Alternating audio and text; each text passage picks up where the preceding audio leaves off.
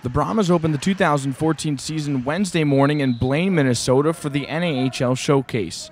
One thing's for sure, the boys are ready. We're going to perform. I mean, we got here 2 weeks before everybody else in the league, so we're ready to go here. We don't want a repeat of last year. We're here to win, and I think we're going to get it done. We'd like to go 4-0. That's the goal, and just build and get better each game. And head coach Dan Wildfong has the same expectations for his team. I'm expecting us to, win games up there. We don't go all the way up there not to win, and we have to work hard. All 24 teams in the league will be working hard, and the players know that some college scouts will be watching.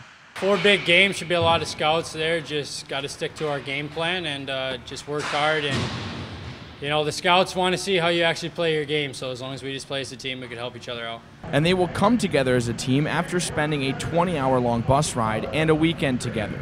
It's nice getting a little bit of bonding when you're in a hotel room and when we're out to dinner with each other. So I think it's great for teams when they do this at the beginning of the year.